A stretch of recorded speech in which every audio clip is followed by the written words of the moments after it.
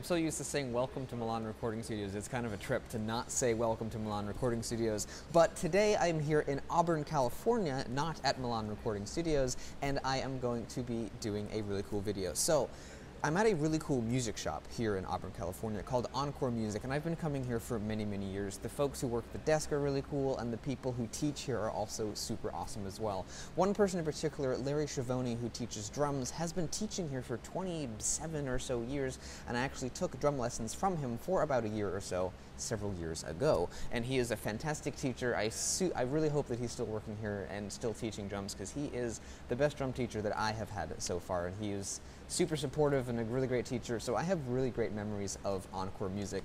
And they also have some really cool musical instruments here. They've got really high-end Taylor guitars, they've got a really cool vintage section for vintage blackface Fender amps and things like that, and they've got everything pretty much under the sun in the world of guitars. And they've also got some oddball stuff like a dulcimer made in Romania.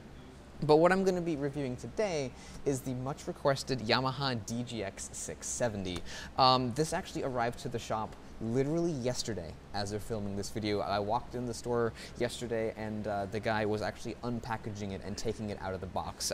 When I arrived, the power cable was still in its packaging. So this is literally a brand new instrument, just like it would have been if I had bought it at Milan Recording Studios and have it shipped. So it's a brand new Yamaha DGX-670. It's their new release and their new instrument in the 670 lineup, the DGX lineup.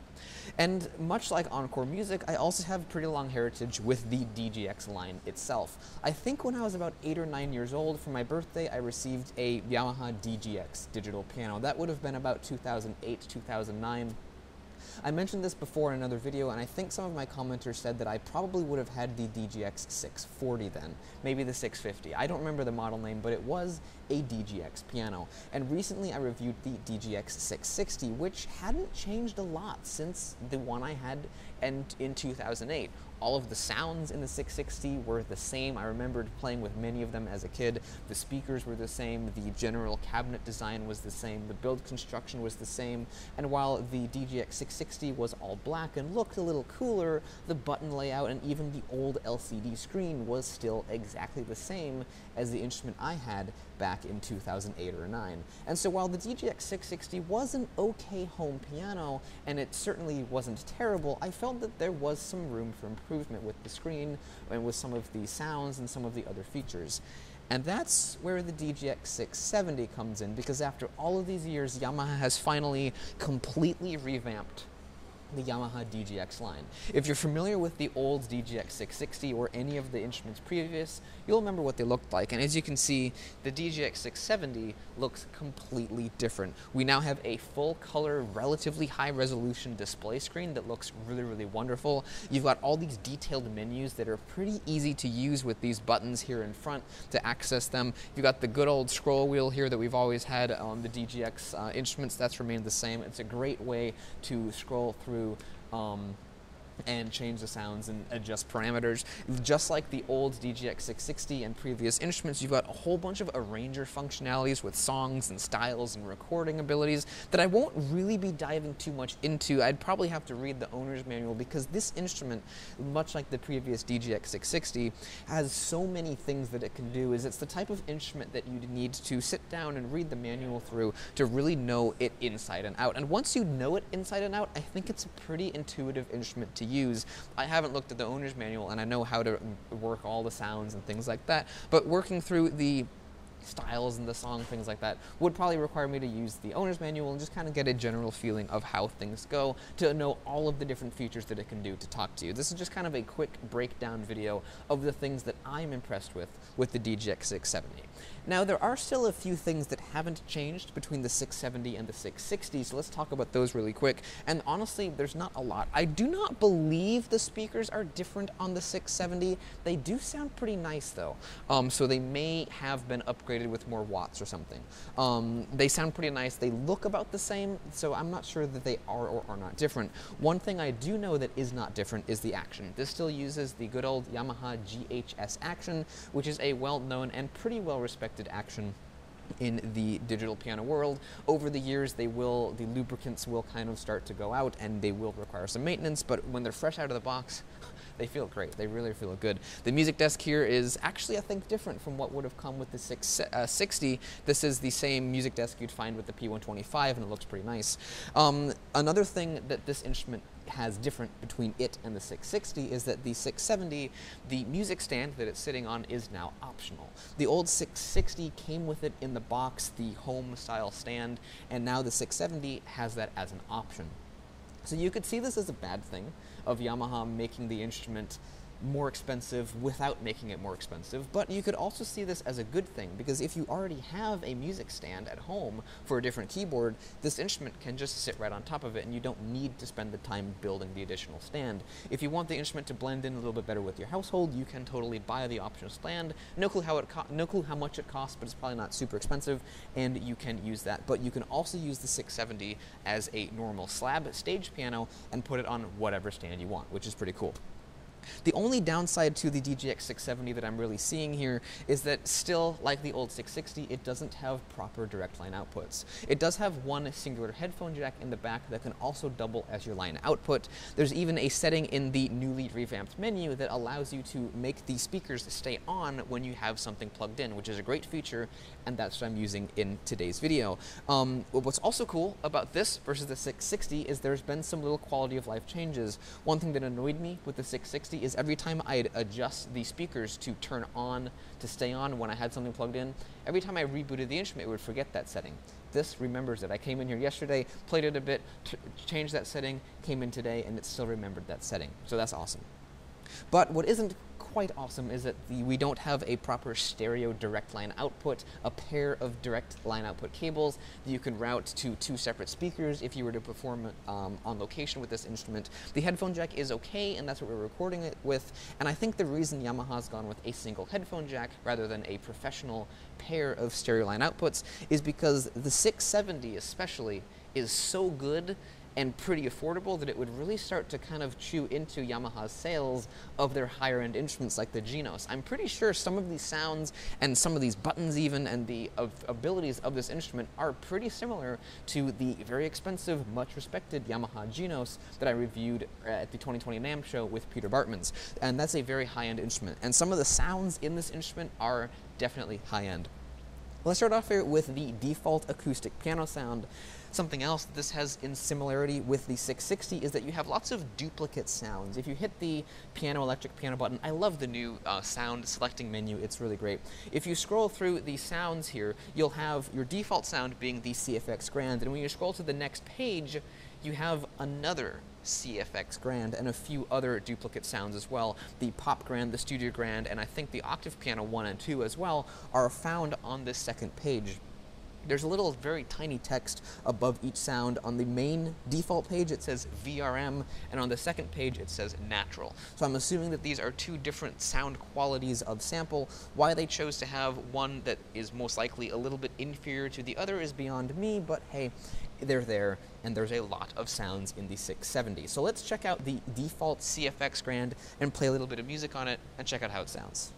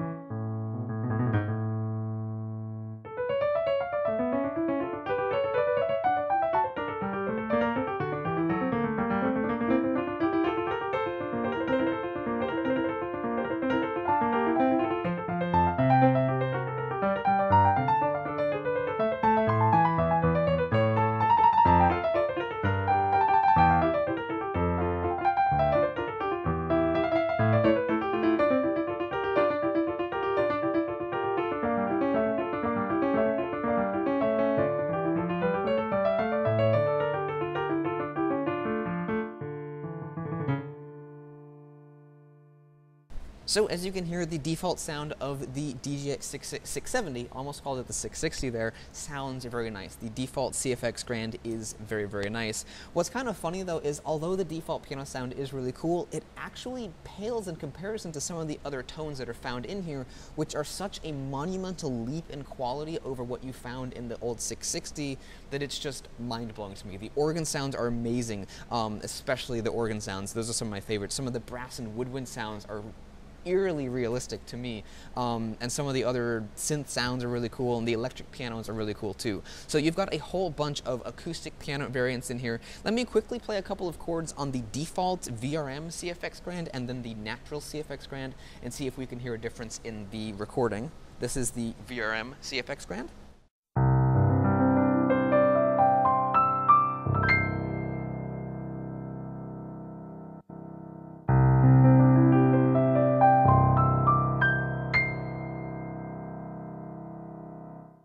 Yeah, the natural one sounded a little bit more cold. The VRM, I think, is a little bit more warm and has a bit more detail and excellent sound to it. You also have a few different harpsichord sounds as well in the instrument. I wanted to skip past the electric pianos for now and talk about these because these are really cool. One small improvement I think that would make the DGX-670 amazing is seamless sound switching. They have this really cool thing where you can actually select a sound before playing it. So right now I've got the stage EP sound selected, but when I play, it's going to be the harpsichord sound. All I have to do is hit the enter button, and now it's the stage piano sound, which is actually really cool. So mid-performance, if you've got one hand free, you can scroll down to another sound and just have it ready, and then hit the enter button, which is very easy to do and it's very responsive, and boom, you've got a new sound. If you had seamless sound switching, that would make this instrument even more of an incredible performance instrument. But what I'm going to do here is play a little excerpt of Scarlatti's K380 with a couple of different harpsichord sounds. You'll hear the jump, I'll try to eliminate it, but you'll hear the jump between tones, but both of these harpsichord sounds are amazing.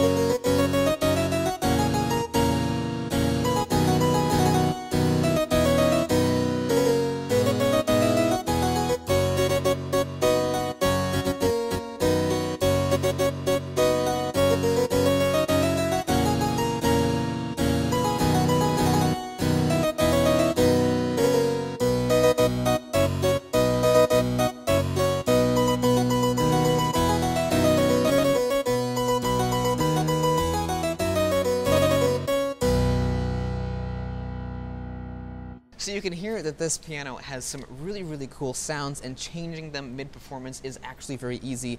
By pausing for a moment and then hitting the enter button, I was able to just pretty seamlessly switch between the sounds. But if this instrument had a true seamless sound switching, it would be an absolute beast. Let's check out the suitcase electric piano here, and I've got to kind of hurry up the video here. We've got some employees, or not employees, but customers coming in the shop. I don't really want to be disrupting anything. So we're going to take a quick look at some of these other amazing sounds in the DGX-670, one of them being some of the electric piano sounds. There's a massive variety of them. Again, there's lots of duplicates and different versions of them.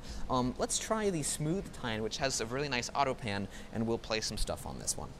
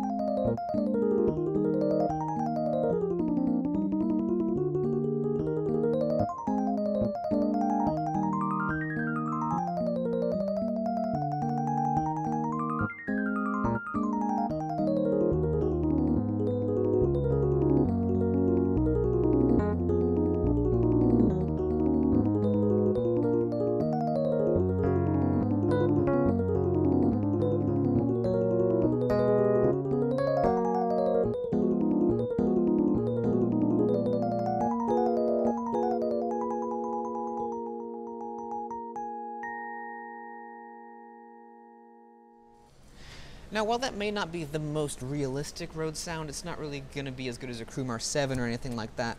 It still is really good, and it's a dream to play on. It's really, really lovely. I enjoy playing it. Although it's not the most realistic Rhodes sounds I've ever heard, it still sounds very good, and it's a lot of fun to play. There's a few other variants of it. There's the electric piano,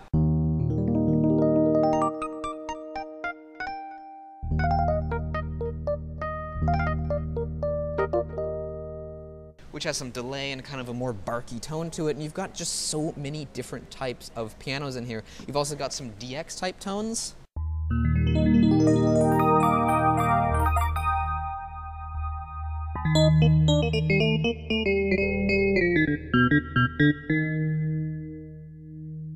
Got some clavinet sounds.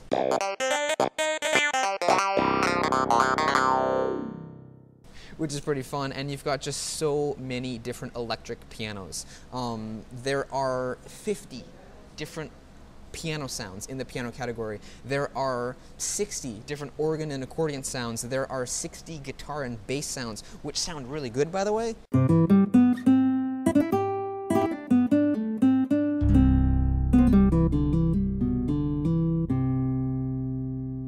All of them have that level of realism to them. Well, most of them do, and they're pretty awesome.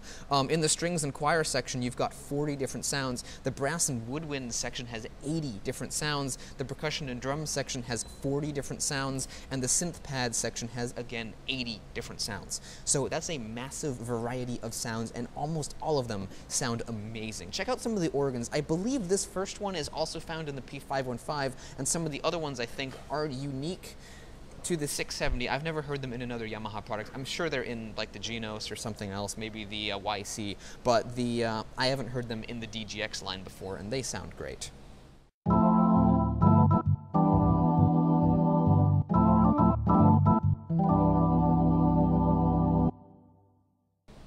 This next one is called Wider Bars, so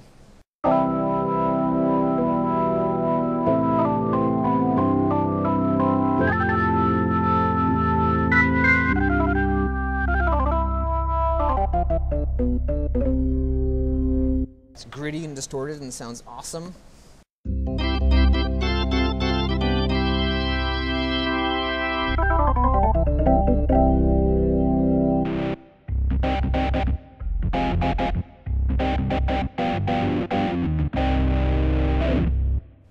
Now, one strange quirk about the 670 that I found to be rather odd is the order of sounds that are put in the menu. While it's, in some senses it makes sense, in other ways it makes little sense. In the organ category, you have two columns of sounds that you can scroll through and select from. On the left-hand side we have all rotary organs, and on the right-hand side, on the top, we've got a harmonica and then some accordions. On the next page it's the same thing. On the left-hand side we've got drawbar organs, on the right-hand side we've got accordions. On the next page, we've got, on the left column, we've got two pipe organs and then theater organ sounds. On the right column, we've got two pipe organ sounds and then theater organ sounds. Now, why aren't all the pipe organ sounds together in one big chunk? All the theater organ sounds in one big chunk, all the drawbar organs in one big chunk, and then all of the accordions and harmonica sounds all in one big chunk. The order of sounds is a little bit unusual. In this instrument, on the next page, after the pipe organ sounds, we've got more accordions, and then we've got some tremolo tone wheel organs coming in. This next page, the entire left side is tone wheel organs, and the right-hand side is theater organs. Let's try one of the theater organ sounds. Here's one called ballroom organ, and I'll turn the volume down for this because it's pretty loud.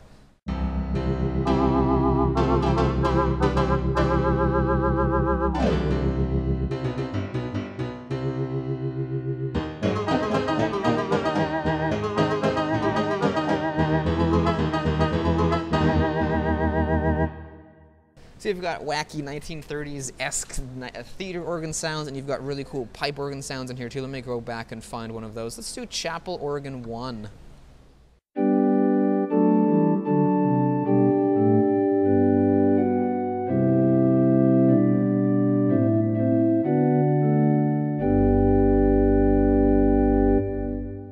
It's beautiful, absolutely beautiful. If you go into the strings and choir section, we've got a whole bunch of strings and choir type sounds. Here's contrabass.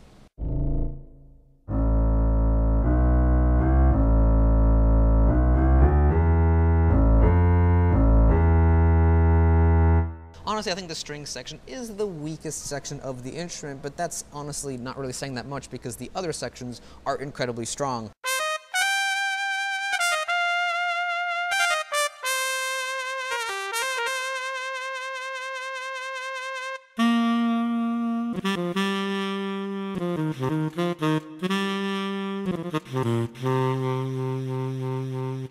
Like, that's super awesome.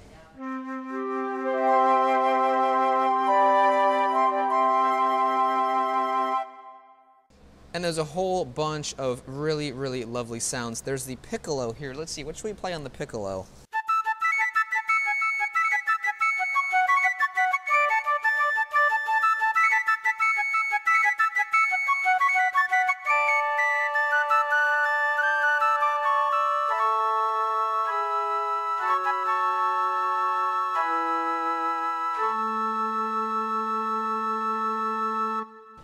You've got so many amazing, amazing sounds in the DGX-670 that the sounds alone make me love the instrument. And I haven't even dived into any of the arranger stuff that this instrument is capable of doing.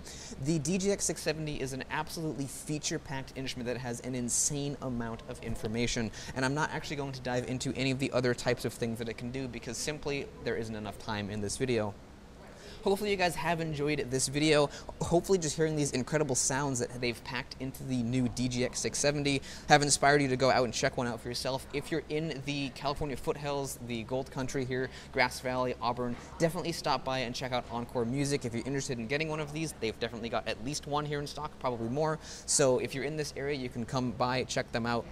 Tell them I said hi, and just check out the store. It's an awesome store. They've got really cool things like this. They've got fancy Taylor guitars over there on the wall. They've got vintage amps and things like that. They've got drums. Pretty much everything you need for musical instruments they have here. It's really, really awesome. So hopefully you guys have enjoyed this instrument review and this kind of a store review as well. I love this place. Definitely come by and check out the store if you're in the area. And also, if you're new to the channel, you can check out my channel too.